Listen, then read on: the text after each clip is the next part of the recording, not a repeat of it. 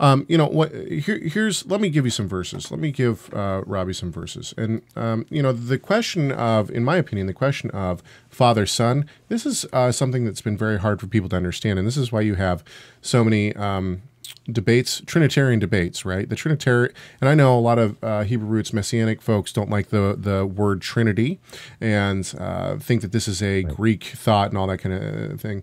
But within the scriptures, we see the triune God, right? We see Father, Son, and Holy Spirit. Holy Spirit has personal pronouns, and the Holy Spirit is the Spirit shared by, it's the Spirit of God, and it's also the Spirit of Yeshua. They share the exact same Spirit. My son has asked me recently, my son's 5, when he was about 4, he has these Bible stories that he watches, and he asked me, Dad, why is Yeshua praying to himself? And this is from the garden, right, when he's praying in the garden before he That's such a wonderful question. I love that question. And it's you know, we have to be very careful with our language here, because I do not believe in modalism. I don't believe that God is God up here, and then he just puts himself into a mode of Yeshua down here. Something, yeah. Yeah, he's just projecting himself as Yeshua down here, and he's projecting himself as this over here. Modalism is, and so we can't use the word mode or, you know, anything like that. What I have told my son is this, and I don't have a good answer for a lot of these questions, but what I've told my son is this: God has greatly shown us who he is and his love for us by being Father and Son. This relationship that goes on, the giving of a son as a sacrifice, shows the infinite love that God has for us. And that couldn't be shown.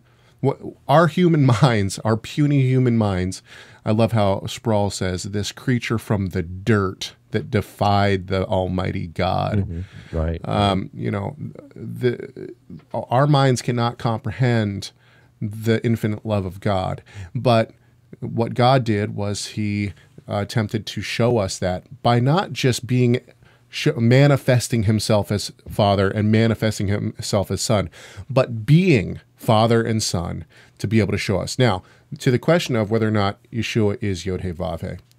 This is, in my opinion, let's go straight to the first book of the Bible. Genesis 2:4 says, "These are the generations of the heavens and the earth when they were created. In that day that the Lord God," and this is what the ESV says, "the Lord God made the earth and the heavens." You'll notice that Lord is in all caps. And the reason why is because you have a double name of God here, which is Yod-Heh-Vav-Heh and then Elohim. Okay, so they didn't want to say Lord, Lord. They said Lord God. So Yod-Heh-Vav-Heh created the heavens and the earth. Okay, and this is what this verse clearly states. Now, if we go to the apostolic scriptures, and we go to John 1:1, it says, "In the beginning was the Word, and the Word was with God, and the Word was God. He was in the beginning with God. All things were made through him, and without him was not anything made that was made." And of course, later on in John 1, we know that the Word became flesh and dwelt among us, right? This is Yeshua. Yeah, tabernacle. Oh, that's important, because that'll get to our Revelation question in the same email. Okay. But the point here is that John tells us clearly, and this is, I've just chosen one little passage, but this is a slam dunk of, we know that Yod-Heh-Vav-Heh in the beginning created the heavens and the earth, and we know that Yeshua was the one who created. So is Yeshua Yod-Heh-Vav-Heh? Yes, absolutely. By the time you have Emmanuel, that is God dethroning himself, right? The Son dethrones himself from the heavenly places and then becomes one of those creatures from the dirt in order to save his elect, which is, I mean, I understand, you know, I've been watching a lot of Sproul because of his passing. He's been, I mean, videos from him have been all over Facebook and YouTube.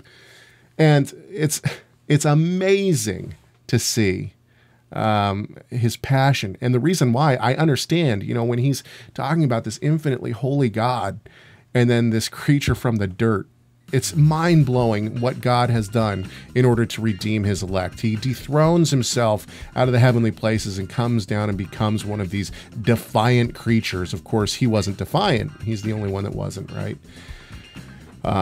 And so to do this, he has now made himself both Father and Son, and this is how the world can continue to be while he's in this human body on earth and walking around among us. It's something that we can't understand.